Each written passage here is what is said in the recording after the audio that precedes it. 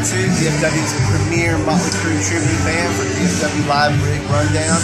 Take it away, man. What you got? Yeah, right here I got the main rig. I got my orange TH30. It's my main amp. It's going through a Marshall cab that we've obviously painted to look like a Motley Crue rig. Main guitar over here is a bastardized Fender Strat, custom neck on it, all that good stuff. My drummer went to town and relicked it. Just kind of trying to beat the hell out of it and see what I can do with it. What kind of pickup you got in there?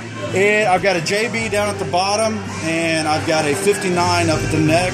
The middle is stock because I never used the damn thing. In fact, I never used the neck either. So over here, pedal board, it looks a lot for Motley Crue, but it's actually simple. I got my carbon copy delay, the Black Label chorus, a bass in the background, the Holy Grail, the Green Rhino, which is by far the loudest freaking overdrive ever, and it sucks.